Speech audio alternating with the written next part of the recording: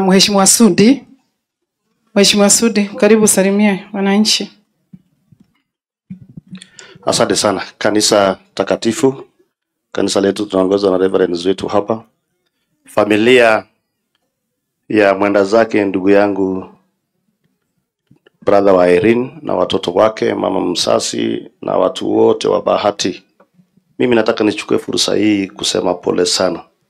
Hiyo siku huyu jamaa alituacha, nilikuwa na Irene. Na Irene tulikuwa tumeagana anakuja Eldoret hiyo siku na Sabina na mama wetu wa kaunti wa Nyeri. Lakini baadaye tukapata kwamba huyu jamaa ametuacha. Mimi nataka nikuambie Irene, kitu ya muhimu sana hapa, uchunge watoto wa huyu ndugu yako, kwa sababu huyu ndugu yako alikuwa rafiki yako sana. Na mimi nilimpata kujua yeye pia turu rafiki yangu anaitwa Sami, kabla ya kujua alikuwa ndugu yako. So nataka niseme tumekuja hapa kusema pole kwa familia. Na Irene, wewe sio mtu mchache. Unajua familia wengi wanaongea siku ya mashishi, lakini baada ya mashishi wanasahau watoto wa ule amehaga. Mimi nataka nikuambie, chukua jukumu, chunga watoto wa ndugu yako, kaa na wanawake wake karibu ili mchunga watoto kwa wakubwa. Na pia nimeomba na rafiki yangu nikuje kufanya harambee hapa. Unajua makosa ni yenu pia. Ile wakati agency maneno ilipatikana hapo, nyinyi mngejitokeza kama bishops na mtetee mseme kanisa lazima ijengwe na harambee. Lakini sasa nyinyi mlinyamaza mkatuachia mpaka akafunga kanisa. Lakini hivi karibuni tutarudi kwa makanisa zetu na nitakuja hapa kujenga hii kanisa. Leo umesema, kwa sababu unajua mimi labda ujue reverend, mimi ni mtu wa chini sana. Nilikuwa makanga wa matatu. That's why unaona najenga kanisa, kwa sababu mimi nashukuru Mungu kila siku. So ndio unaona nafanya kanisa, si hata nafanya kwa sababu ya maneno mengine. Ni kwa sababu yenye nimetoka pale chini ndio inanibidi nijenge kanisani. Lakini tutarudisha hiyo harambee ya kanisa. Ya mwisho kabisa, nataka nikuambie pia Irene, na mzee wako. Unajua sometimes mambo kama haya yakifanyika, watu wengi wanajiuliza maswali. Na hata hapa kwenu, mama wako mzazi, wewe na kila mtu umekuwa ukienda mashishi kwa manyumba za watu wengine, lakini hakuna siku unaweza fikiria itakufikia siku moja. So lazima mkae, mutie moyo na mshikane kama familia. Shika watoto, shika mke za ndugu yetu, ili familia isimame. Na ujue hii kifo, unajua mimi naulisanga reverend, hii kifo hii ndio safari ya mwisho ama kuna ingine? Kwa sababu unajua wanasemanga kwanza ni saleo, nasikia watu wanasema Yesu atarudi tena. Mkuwe tayari kila siku. So sisi tumekuwa tayari kuanzia tukiwa wadogo, lakini hatujui sasa hii ndio safari hii, ile wanasema atakuja kufufua ulimwengu. So tukae tu hapo kwa hii, hatujui siku, tarehe wala saa. Tukae tu hapo na tuende kanisani na sisi wote tumtegemee Mungu. Lakini reverend, najua kuna shida pia hii dunia kubwa.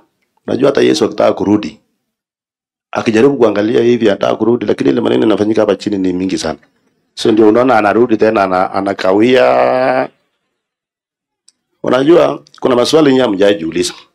Mbona Yesu alitoroka kutoka duniani akaenda mbinguni? Kwa sababu mashida hii watu ni mingi na maneno. Hebu can you imagine kama Yesu angekuwa hapa? Kama nyinyi mnasumbua Irene kwa hapa, mnasumbua gavana, mnafumusu na basari nataka hii. Unaona Yesu ndiye alitoroka akaenda mbinguni. So tunaomba Yesu arudi mapema ili maneno ikuwe sawa sawa. Otherwise mimi leo sio sema siasa. Mwenyezi Mungu awabariki sana watu wa Bahati na tuombe nchi yetu. Kongoimeza. Isaiah 45 na mstari wake wa 22, na nitasoma na lugha ya Kikuyu. Njokererai na nimukuhonokio inywe andu othe a thi, nigukorwo nie no nie Ngai na gutire ungi thengia nie. O ringi, njokererai na nimukuhonokio inywe andu othe a thi, nigukorwo nie no nie Ngai na gutire ungi thengia nie. very good. Rudini kwangu nyinyi watu wote wa mataifa, na mtaweza kupata kairi mheshimiwa Kigara jambeno tuhurite nayo bila muno Githura kuria Ruiru. Karibu sana. Thank you. Rudini kwangu nyinyi wote mataifa, na mtapokea wokovu, kwa maana kando yangu hakuna miungu mingine. Return to me, all you nations, you shall receive salvation, for apart from me there is no other God. Maneno hayo yalizungumziwa kwa undani sana na mtu ambaye aliishi miaka ya 1834 to 1892, aliyekuwa anaitwa Spurgeon, na akasema ya kwamba if you want any deliverance from death, kama utapata wokovu kutokana na kifo, basi rejea kwa Mungu. Return to God. Na ndio leo hivi wapendwa, tuko hapa sote kuomboleza mmoja wetu ambaye ni rafiki tuliyempenda. But all of us, hakuna ambaye angekuwa na uwezo wa kuweza kuokoa ndugu yetu Gashie.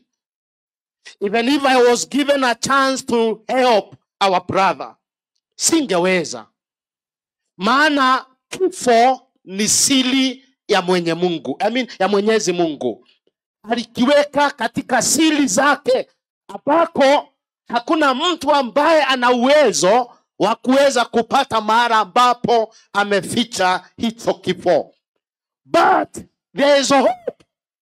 There is hope because after death we will appear again before God.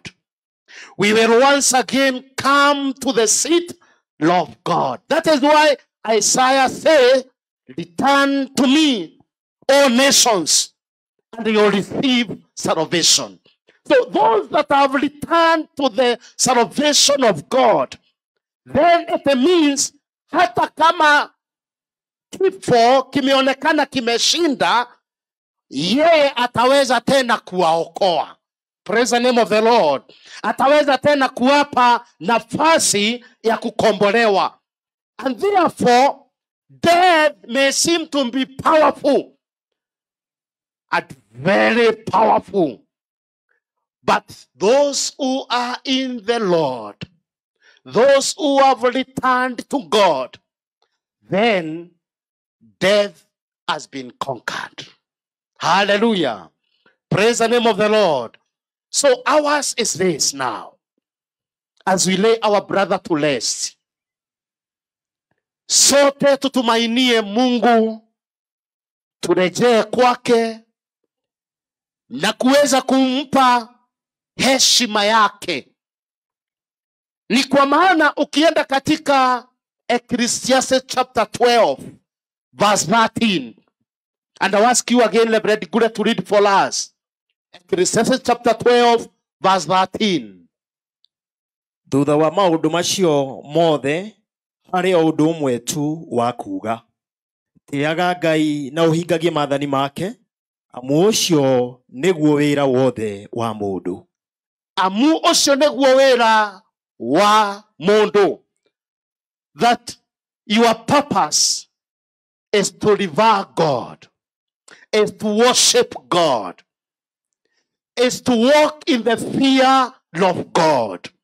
For that is the sole purpose of man as you live in this tent. Hiyo ndio tu kusudi kubwa la mtu unapoishi katika hema hii. Wapendwa, tumeumizwa na kifo. But in God there is power to conquer the death. Wapendwa, tunaomboleza. But if we return to God, God will give us the victory. Let us worship the Lord in whatever we do. Let us fear the Lord in all circumstances, and in every situation, worship the Lord with thanksgiving. In the name of the Father, and of the Son, and of the Holy Spirit. Tusaidie Mungu wetu nyakati zote. Wakati hata wa huzuni, wakati wa furaha.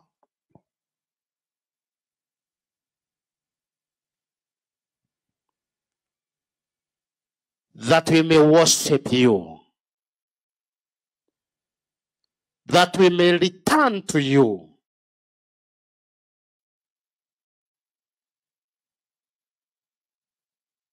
For in you there is salvation.